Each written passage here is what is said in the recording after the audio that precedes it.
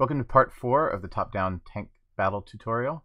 This time we're going to talk about bullets. We have a player and an enemy tank that can both move and aim, and now we need them to fire. So let's get started. So we're going to start with the physics layers. If you go into the project settings under 2D physics layer names, you can give names to the different physics layers that you can put objects in. And so far I've decided I think we need 4. Environment is going to be for the obstacles, trees, rocks, whatever obstacles are in the environment. The player's going to be on layer 2, enemies on layer 3, and bullets on layer 4. And what that'll do is let us do things like make the player's bullet not hit itself, or make the enemy bullets not hit each other, that kind of thing. So I've set those up, and I've also just quickly added another path for the second enemy here. And what I thought would be fun is maybe it goes around, it goes off the screen briefly, so you can see it goes over here, comes off the screen and comes back on. So it'll sort of just cycle around in a little figure 8 kind of path. So we're going to take our existing stuff, and the player, I put it on the player layer, and I set its mask to environment and enemies, so that when it's driving around, these are what it collides with. And then on the enemy tank, I did the same thing, except that I put it in the enemies layer, and I set its collisions to environment and player. And I'm still deciding whether I want to put enemies here or not. So, I could have 2 tanks with overlapping paths, and if I leave this unchecked, they're not going to see each other, so they'll just sort of drive right through each other. Or if I do this, then they would collide, so I'd have to be more careful about how I set up the enemy's paths. So I'm not entirely sure yet which way will be better for that, so I'm going to leave that off for now. And then the other one is the detect radius. I'm going to set the detect radius to only see the player layer. And what that actually allows us to do is here, since it can only detect the player, we can actually trim the code a little bit, because the only thing it's going to be able to see are those things, or things in that layer. And the player is the only one we're putting in that layer right now. Later, if there are more than one human-controlled tank, then they can both be in that layer, and the enemy tank would see either one. Okay, and then I've started making a bullet scene here, and this is going to be the master bullet scene that the others will inherit from, so it's going to have the generic bullet-related things about it. And I'm going to use an Area 2D for its root node. Now, I like using Area 2Ds for projectiles because they don't need to collide with things, we just need to detect contact. So as soon as it overlaps something, it's going to explode and do damage and whatever it needs to do. So I like using Area 2D for that. Keeps it nice and simple, and the sprite is attached for its appearance, and it'll have a collision shape, and then it's going to have a lifetime timer that we can set to determine how long we want that bullet to last. And so it'll fire and travel a certain amount of distance and then explode. And so I'm saving that in a folder called bullets and called it bullet.scene, and that will be the one we inherit for our individual player bullet, or multiple types of player bullet. Maybe we want to have different kinds of weapon upgrades, enemy bullets, etc. All right, so let's attach a script to this bullet, and this will be the default script that all the bullets will inherit from as well. So what do we need? We need a speed variable. So we need different speed bullets. We need a damage. How much damage does the bullet do when it hits? And I'm also going to do a lifetime that we can set our lifetimer to. We're going to have a velocity. It needs to move. And so let's see. So in the ready, Actually, we won't do that in the ready. So when the bullet spawns, we need to make sure it gets placed at the right location, which is the muzzle position 2D that we've put at the end of each tank's muzzle. And it also needs to be pointed in the right direction. So the node needs to be rotated so it's facing in the right direction, and then the velocity needs to travel in that direction. So whenever the bullet is spawned, we need to pass all that information into it. So we're going to make a start function here that's going to initialize it, and we're going to pass it a position and a direction. And those will both be vectors. Position will be the global position for it to start at, and direction will be a direction vector for what direction it should be pointing in. So we set our bullet's position to that position that we passed in. We set its rotation to the direction we passed in, its angle, and then we set our lifetime dot wait time equal to whatever its lifetime is set to, and then we set our velocity equal to that direction vector times speed. And then that way it will travel in whatever direction we want it to go at whatever speed we want it to go. And then in our process function, we're just going to update the position. We just add velocity times delta. And now the other thing that this is going to need is we have a couple of signals to connect, right? Because we want when a body enters, we want to connect that signal. And then when the lifetime times out, we want to connect that signal. And so what do we want these things to do? Well, when the lifetime times out, we want to delete the bullet. But we also probably want it to explode and do whatever. Now, I'm not going to be doing the explosion animation yet and everything, so I'm just going to make a explode function that's just going to do queue-free for now. And then later we'll come back and add the animation in. I just want to get this working. So when the timer times out, that's when we want to explode. And when the bullet detects a body entered, then we want to make sure it might hit a wall, it might hit an enemy tank. If it hits a wall, it should just explode.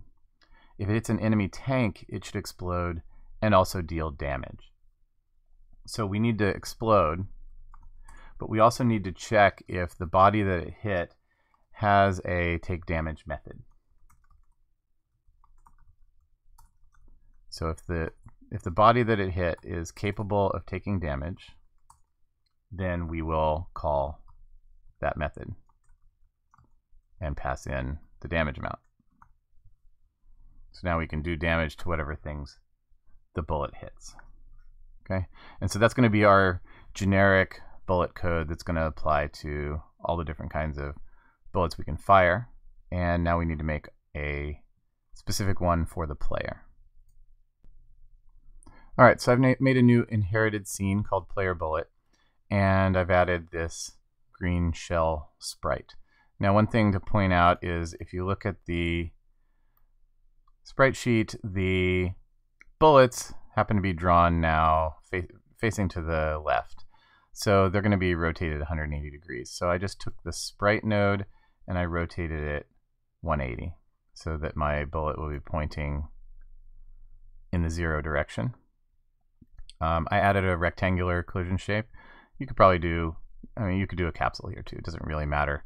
The overlap, the bullets will be moving relatively fast, so they're going to look like they hit no matter what kind of collision shape you have here, as long as it doesn't stick out too far from the shape.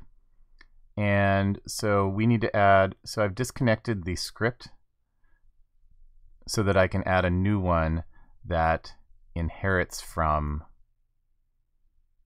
the bullet script. And this is where I could add whatever specific code I need for the player bullet, but I don't think I have any specific code to add to the player bullet yet, so I'm just going to leave that as is until we come back to do the next step. So now we need the player to spawn these things. And so this is a problem that a lot of beginners run into, is when they're making some object that fires projectiles, is, well, this code is where we have the control code, right? So you're controlling the player, you're going to click fire, and you're going to want the player tank to spawn a bullet right here and go.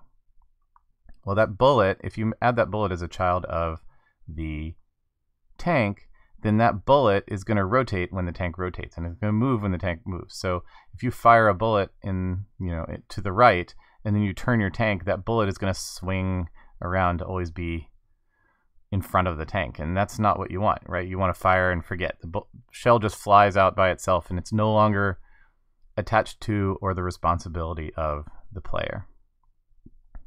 Another thing is that if another reason that doesn't work well is if the enemy tank fires a bunch of bullets and then you destroy the enemy tank, those bullets would then instantly disappear as well, because they're children of the enemy tank rather than continuing to travel on by themselves. So you want the bullets to be independent of the things that fire them. One way to think about it is that the tank itself has no idea or control over what happens to a bullet after it shoots it, right? It just hands it off and says, there it goes, I'm no longer controlling this. So you need to hand it to another scene. And that's probably what our main scene is a good candidate for. So if we pass the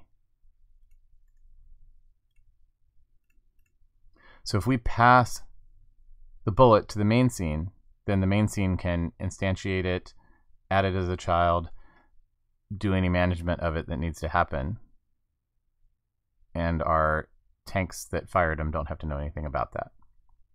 So we're going to go to our player script first, and we already created a bullet export variable. So you're just going to drag the player bullet and drop it in there so it knows which one it's going to use.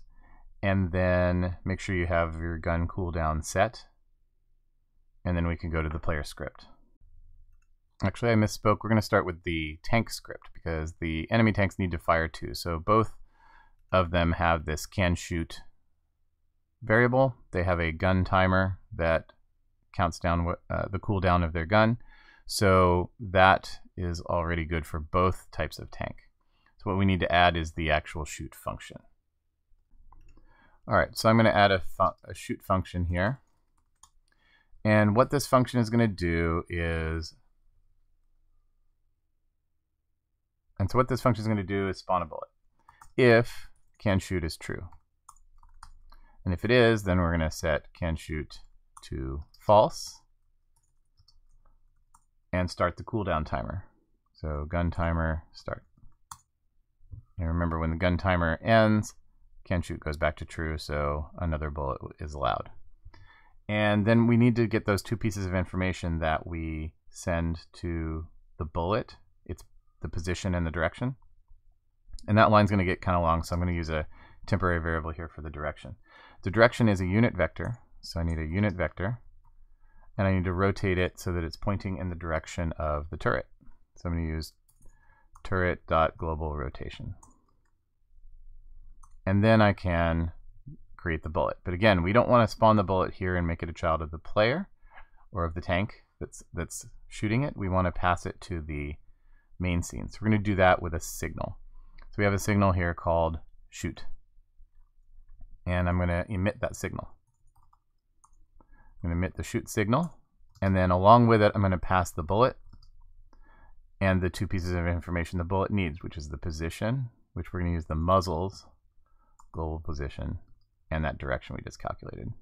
So now our tank any of the tanks can shoot, and they emit that bullet, and then they're done, they're happy, they've emitted the bullet. The fact that nothing is available to handle that or listening to that right now and actually manages the bullet doesn't matter to the tank.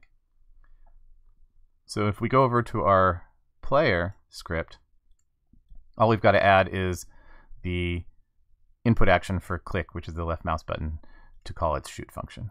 And now our player tank would be shooting whenever we click the mouse button. It's just that we wouldn't see those bullets because nothing is handling them when they're emitted. And we're going to do that in the map script. Here's our map script, and this is where we're going to need a function to receive those bullets that are being spawned. And the main scene doesn't care whether it was a player bullet or an enemy bullet. It's just a bullet. It just knows it needs to spawn some bullet and add it to the scene. So we're just going to say on tank shoot here.